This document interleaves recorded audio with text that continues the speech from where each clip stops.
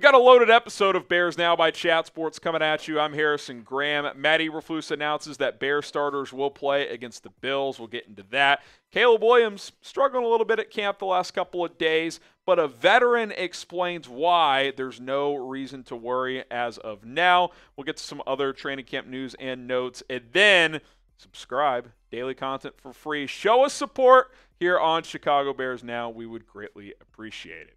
All right, Caleb's debut, at least for the preseason, is set to take place here on this Saturday, NFL preseason week 1, as the Bears will take the Bills on in Buffalo. Matt Eberflus announcing earlier today that Bears starters that are healthy will play a range of plays. I think certain starters will play longer than others, like Keenan Allen. Maybe he's out there for a drive at most if he plays, being a little bit of an older player.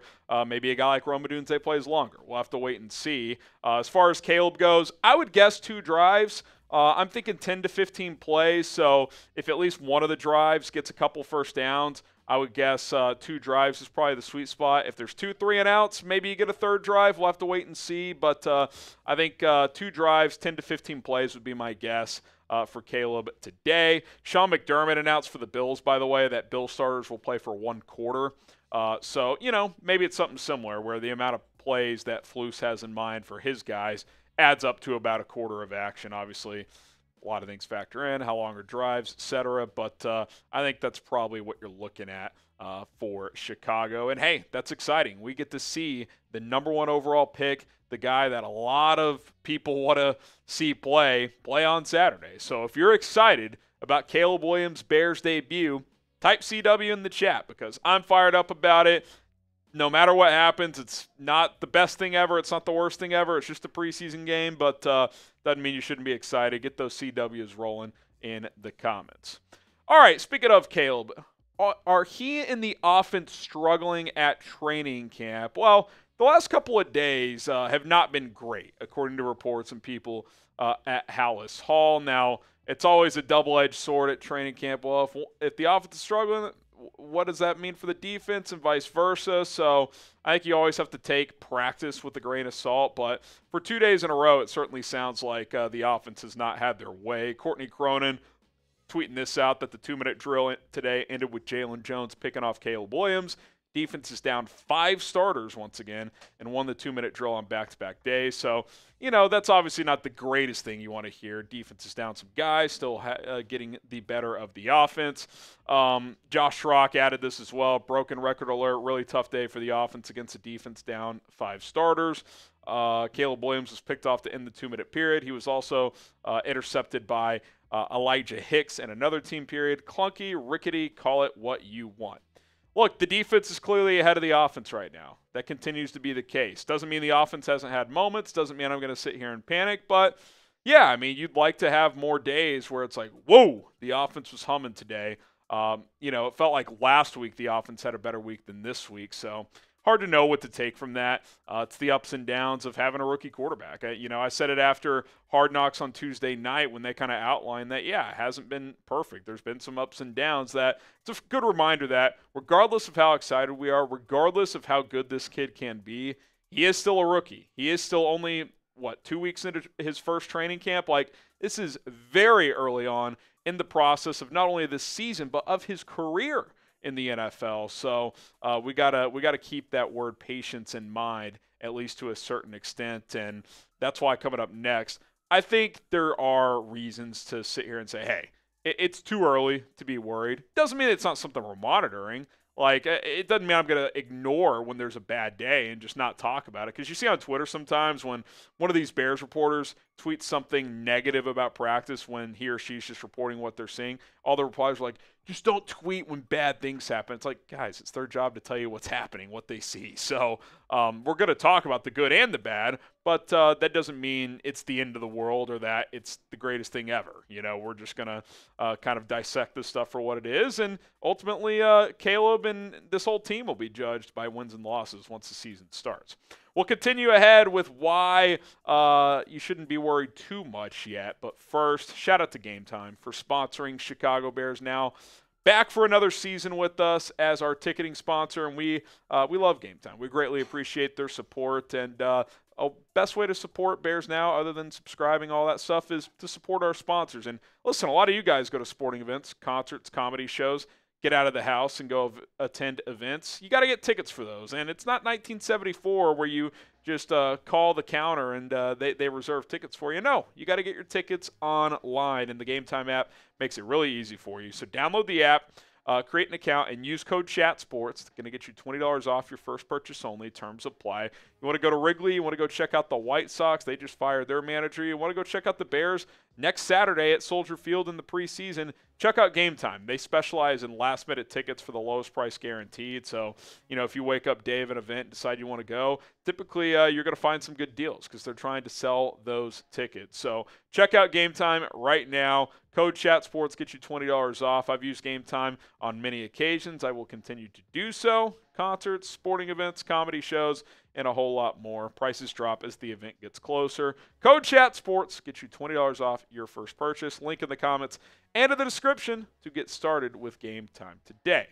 All right, veteran tight end Marcedes Lewis praised Caleb Williams today after practice, and he's got full belief in Caleb and where the direction of this team is going offensively as we progress closer to the season. Josh Rock again kind of breaking down a little back and forth with Marcedes Lewis. He says, what gives him confidence the passing game is on track? And Lewis said simply, Caleb Williams, we got plenty of time. He praised Caleb's leadership, ability to communicate with everyone, and his tough mindset. Quote, he can roll with the punches. He doesn't lack confidence. And that last part is the most important thing for a quarterback. You got to have confidence. You got to have short-term memory.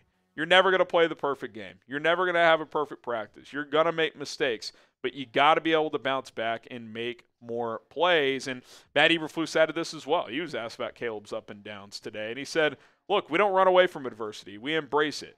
He continued to say that he's happy with where the Bears rookie quarterback is at this point in time, and you continue to see teammates rave about him after practices, his talent, his leadership, and all that stuff. So I think that stuff right now is just as important, if not more so, than the practice field results. And Marcedes Lewis even added, too, like, this is the time of year where he's trying things out. He's making throws that he probably wouldn't necessarily try in a game because he's seeing what he can and can't get away with. So, practice is tough to evaluate from a standpoint of, certain guys are great practice players, aren't great in games, vice versa. I've been to a few Cowboys practices. Dak Prescott early in his career wasn't a great practice player, but he was pretty good in the games.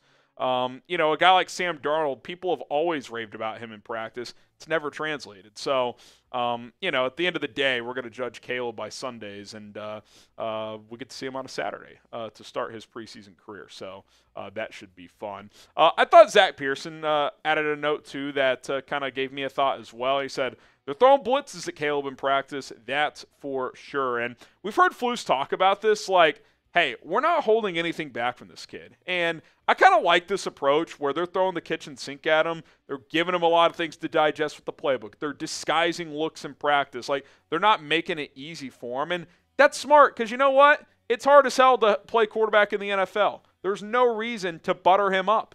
Like, hey, this is how it's going to be, man. Like, we're gonna build some calluses in practice against a very good defense. That way, when week 1 against the Titans gets here, that's going to give you the best chance to be ready. So I like how he's handled all this, the responses he continues to give, both in terms of how he's playing and when he gets in front of the media. So I guess just a long-winded way of saying, like, I'm excited for Saturday. I know it's just the preseason, and it's not the end of the world either way how he plays, but curious to see him go up against another opponent in a game setting. And we're going to get to see that for the first time on Saturday in an NFL uniform.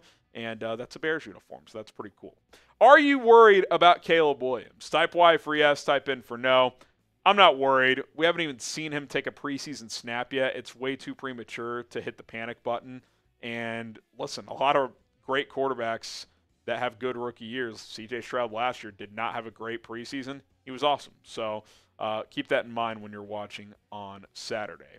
Guys who did not practice on Thursday, Kyler Gordon, we'll have a note on him in a minute, so stay tuned. He was out. Jaquan Brisker, Nate Davis, note on him as well. Tyrique Stevenson, Montez Sweat, Terell Smith, Roschon Johnson, and Collin Johnson. Now, I kind of wondered, did Ryan Bates get injured? Because late in practice, he was working off to the side with a trainer. Now, Brad Biggs had a follow-up tweet later that he believed he was just getting some weight work in, and they were limiting his practice time, so he'd be full throttle for Saturday. So we'll see. It seems like he's fine, but I thought that was noteworthy that he was off to the side at the end of practice.